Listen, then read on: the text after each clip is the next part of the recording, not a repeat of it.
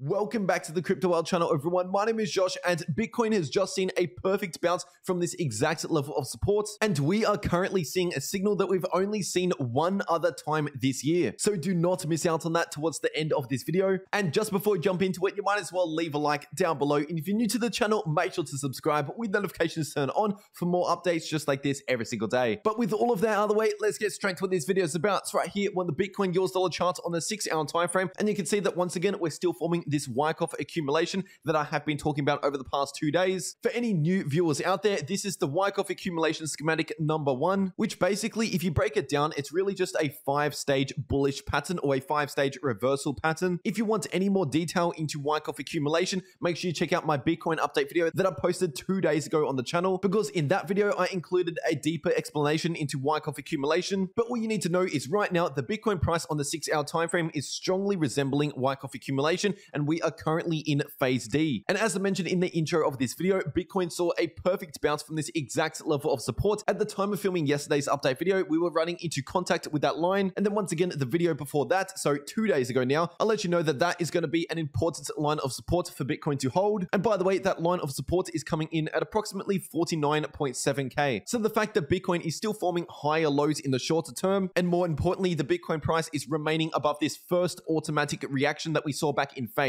A, as you can see, that falls in line with the Wyckoff accumulation schematic number 1. All we need to do now to complete phase D and head into phase E, which is the reversal back to the upside, is basically break above the highest point that we saw during phase B. So that would be this point right here, coming in at approximately 52,000, give or take. So as of right now, at the time from this video, it is just a waiting game to wait and see if we can break above 52k. But if Bitcoin can break above 52k, then that is extremely bullish, and it would be very likely we'll be heading into phase E at that stage, especially if we can flip it into support as the Wyckoff accumulation schematic suggests. And a situation like that will fast track the recovery back to the upside and potentially towards all-time highs within a couple months. Another bullish pattern for Bitcoin is this bump and run reversal pattern on the daily time frame. We've been talking about this exact pattern on the channel for around 2 weeks now. Even when we were sitting in extreme fear and everyone in the market was looking at lower prices, I was reassuring you that that bearish price action is only temporary and that more gains are only just around the corner. And so now that Bitcoin is playing out those gains that we were talking about, that has resulted in Bitcoin breaking above this line of resistance, coming in at approximately 49,500. But with that being said, right now the volume is still declining, which is not really good to see on a breakout to the upside. In an ideal situation, when we're breaking above resistance, we need to see the volume increasing or a spike in volume, or at the very least the volume remains the same. But in a situation like this where we have the volume declining, that does mean that there's technically a little bit more risk of unpredictable price action, meaning that it does become more possible for Bitcoin to throw back to the downside on much lower volume. But with that being said, one thing to keep in mind is the fact that we are seeing low volume due to the holiday season and the fact that no one's really trading at this time. So really, in the best case scenario, we need to see Bitcoin remain above these importance levels just here that I mentioned up until the new year, when people start going back to work and traders start trading Bitcoin again, and that will increase the volume. But I mentioned in yesterday's Bitcoin update video that we can look at this bump and run reversal pattern from another perspective. We could draw this line of resistance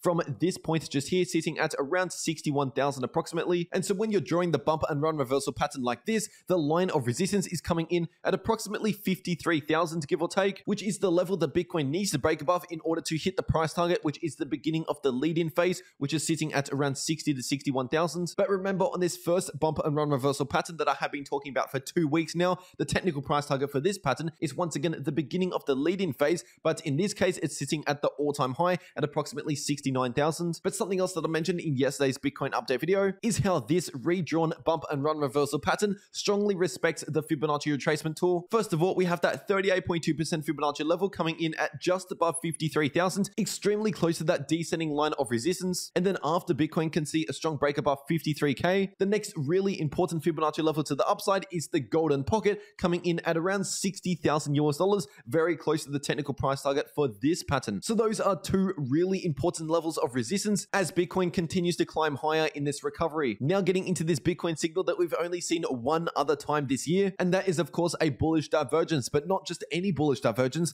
a bullish divergence on the daily time frame. If you're zooming out on the chart, this is all of the price action that we've seen over 2021, and out of all of these pullbacks, out of all of these crashes that we've seen throughout this year, if you're looking at the bottom of these pullbacks, apart from right now, we have only seen a daily bullish divergence one other time this year, and that was during the middle of this year after the May crash. For any of the beginners out there, a bullish divergence basically means we are due to see reduced selling pressure, which either means more sideways price action or perhaps a move back to the upside, and that's exactly what we have been experiencing recently. So the fact that the price oscillators talking about the RSI and the MACD are now trending back to the upside on the daily time frame, this is really bullish for Bitcoin and normally marks the bottom for a pullback. Now, one thing to mention is, of course, the last time that we saw a daily bullish divergence during the middle of this year was the fact that the recovery didn't actually start immediately after seeing that bullish divergence. We still saw a lot more sideways price action in the Bitcoin price, but if you're looking at the bottom of these weeks, Bitcoin basically held those lows